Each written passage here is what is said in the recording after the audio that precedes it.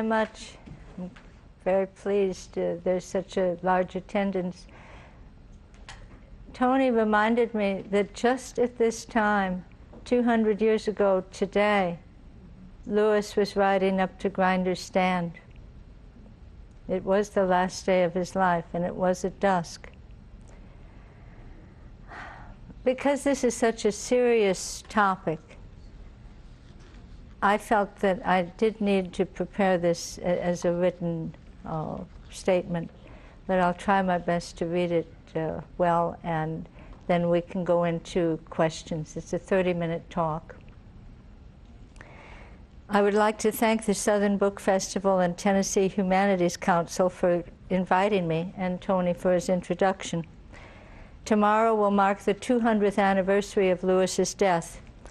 It's one of the most significant and enduring mysteries of American history. Was he murdered, or did he commit suicide, as is commonly believed? 200 years ago today, this was his last day on Earth. He was only 35 years old. He was traveling on the Natchez Trace to Tennessee on his way to Washington, D.C., and had arrived at Grinder's Stand, a roadside inn and tavern located 78 miles from Nashville, where we are today. Sometime during the night, he died of gunshot wounds. Was it suicide or was it murder?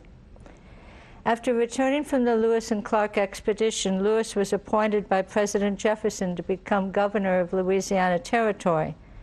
He had moved to St. Louis, the capital of the territory, and was going to Washington to seek reimbursement for bills he had paid personally, bills for printing the territorial laws of Louisiana and other government expenses.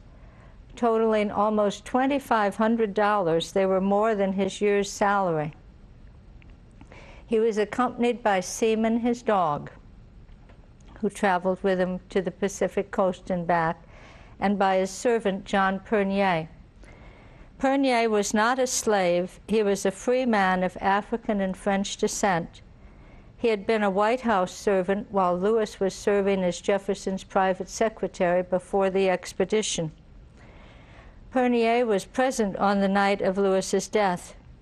He brought the news of his death to Lewis's mother, Lucy Marks, in Charlottesville, and to Presidents Jefferson and Madison. Within 6 months, Pernier would also be dead, supposedly of suicide.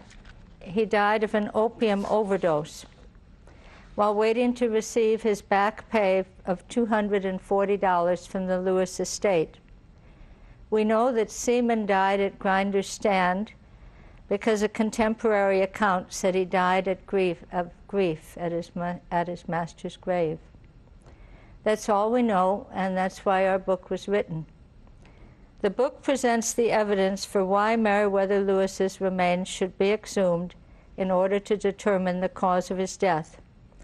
It also presents historical evidence, some 20 documents pertaining to his death that have never been seen before. They've never been gathered together. The last part of the book is my own theory as to who murdered him and why. My co-author is a distinguished fellow of the Academy of Forensic Science.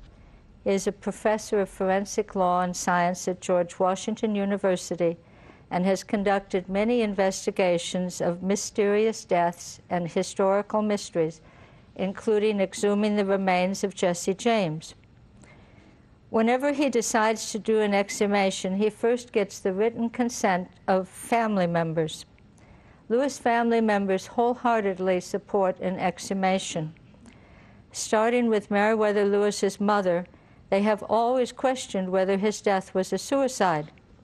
Over 200 collateral descendants have signed petitions asking for exhumation. They have set up a they've set up a website and hired a public relations firm. Their website is called solvethemystery.org.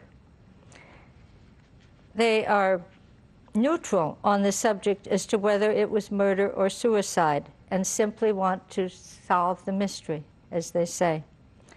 Professor Starrs is also neutral. I, however, believe it was murder. and I make the case for murder in the third section of the book.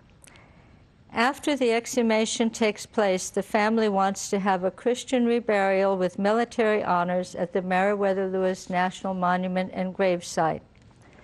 The monument and grave site is located on the Natchez Trace Parkway on the site of Grinder's Stand where he met his death.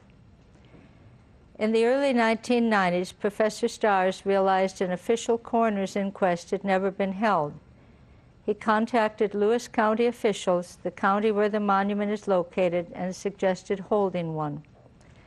This modern inquest was held in June 1996 and received national and international media attention. However, according to local tradition, there had been an earlier inquest in 1810, but no records have been located. Tradition has it that the local jurors were afraid to charge the innkeeper, Robert Grinder, and one of his relatives, Thomas Runyon, with the murder. Long-lost records may yet turn up. Tony Turnbow, who introduced me, has written a play about the 1810 inquest, which is being performed this weekend in Hohenwald, and which I had the pleasure of seeing a couple of nights ago. The transcript of the 1996 coroner's inquest contains the testimony of 13 expert witnesses, and it takes up the first half of our book.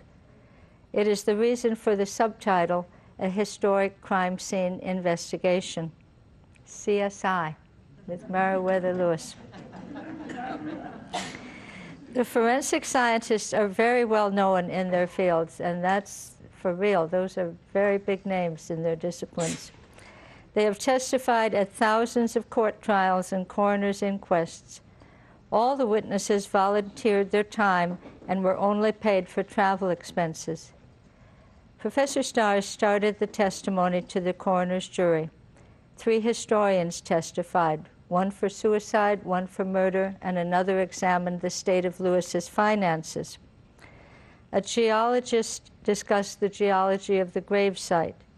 An expert on the psychology of suicide, a former homicide detective who had investigated over 2,000 deaths, said that in using a psychological profile, he would investigate Lewis's death as a homicide. 2 documents examiners declared that a crucial piece of evidence for the suicide theory, the so-called Russell statement, was a forgery. 2 medical doctors testified about analyzing the path of gunshot wounds.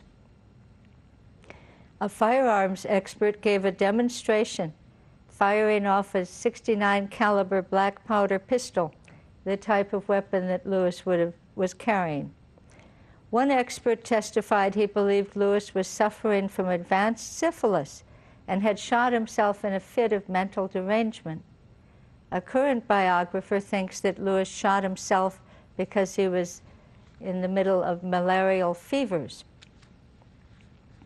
And finally, Dr. William Bass testified.